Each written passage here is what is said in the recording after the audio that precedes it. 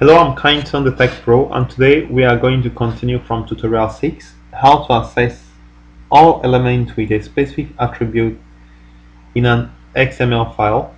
Now, I want you to understand that attributes are something you need to see exactly what it means. In an XML file, we have tags or nodes, and each of those nodes might have attributes. For instance, we have this author has attribute called location, and those attributes has values. So we have this node, we have attribute, we have value. Okay, so now what we are going to query is not the data, it's not just the elements, but the attributes inside these elements. So let's get started. Just put away this. Remember, is in different tutorials. If you want this file, you can just let me know in the comment box. Remember to subscribe too, so that you can get the support you need. I can give you all these tutorials if you want. Tutorial 6.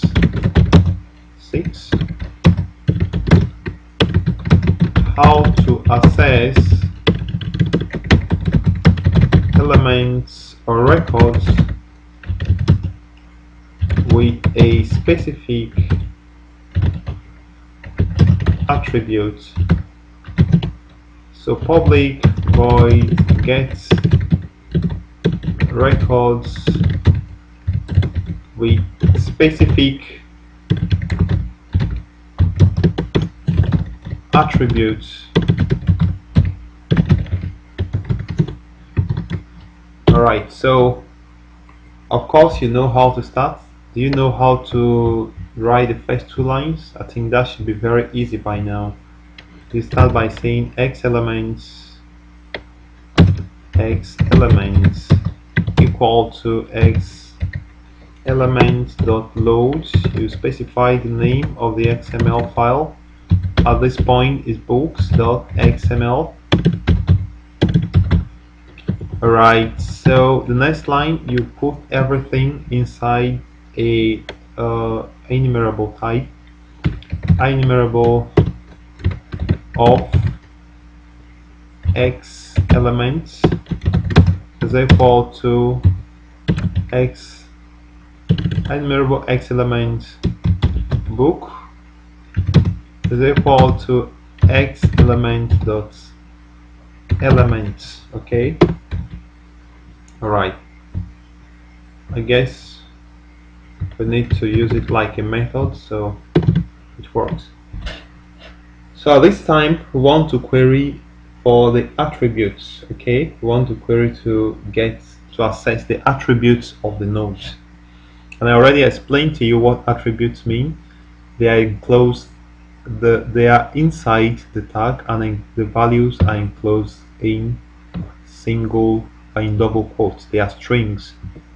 So we also use Linq query. Okay, so you know how to write Linq query by now. You say var. Okay, meanwhile, what do we want to query? We want to get all books where the author stays in let's say where the author stays in this place, where the author stays in Akokwa. Okay, we want to access all the records where the author location is Akokwa. Alright, so we say var books, let's say author equal to from book in books, from book in books. So the system is going to understand that we want to search this collection. Okay, where book dots or book dots attributes. I think it's very easy. Attribute location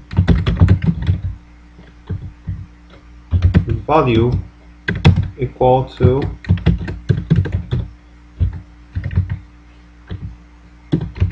select book. Okay, so we're having a problem here.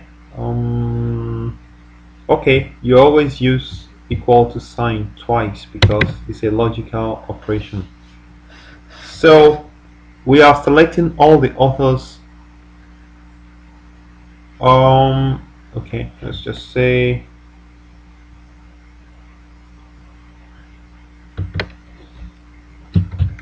we are selecting all the books where the author stays in this place. If we go to our XML file, we see that there is one author called Gambardella Matthew and stays in this location we want to select. So hopefully it's going to return that variable. Alright, so now we want to display these items in the output. So want to display, so we use for each VRO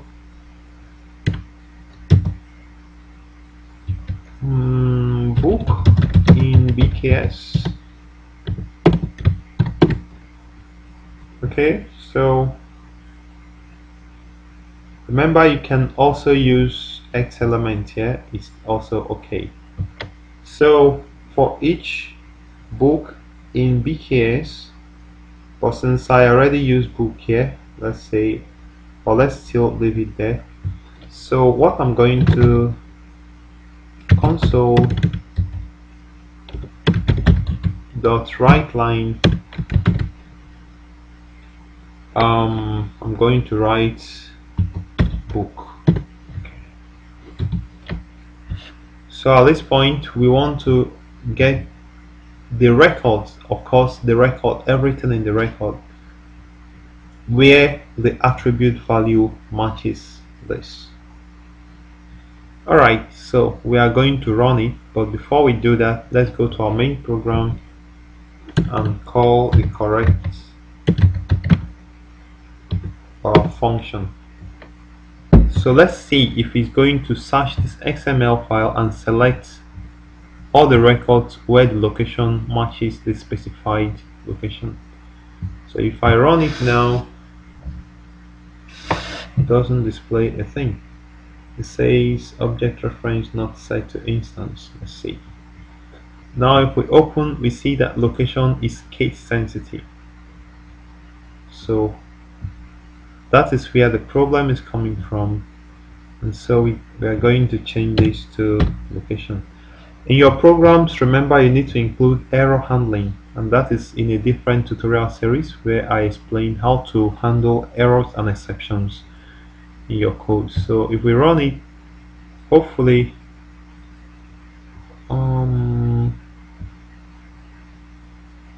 okay, let's correct this. So we have from book in books, where book dots elements will explicitly specify that we want the element called book. Let's see. Oh, sorry, the attribute is in author. Okay, where element author that attributes, so is you put in the author here. Okay, so this is actually the tag that contains the attribute you are searching for. Okay. But if I put book here, it's going to search through this attributes, ID attributes, as you can see.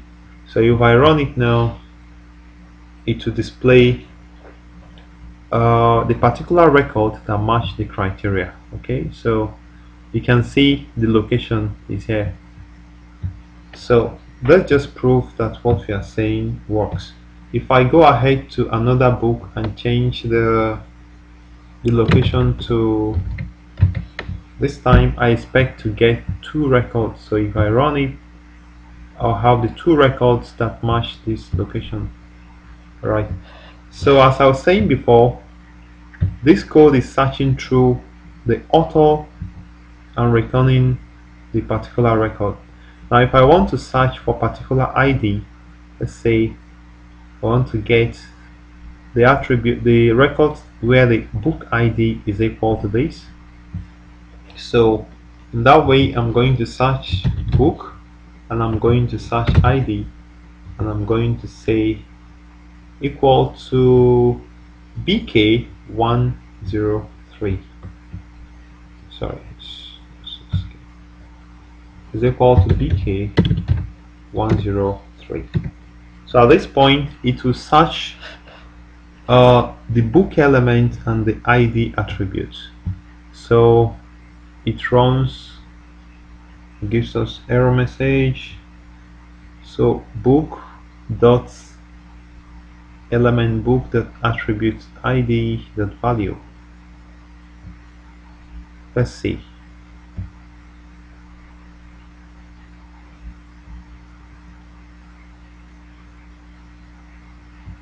Okay, let's see. Select from book in books where book dot. Okay, at this point we will not need elements because we are already at the particular element. So if we run it now, hopefully we get the correct result. So what it means is that this book actually represents individual books. Now if we want to search inside this, we can now specify dot element author, dot element title, etc, etc. So that is how to search the attributes to return a specified attribute. So we are going to stop here. Remember to subscribe, like this video and share with your friends, and we are going to continue from tutorial 7, how to find element within another element. I would like to thank you for watching.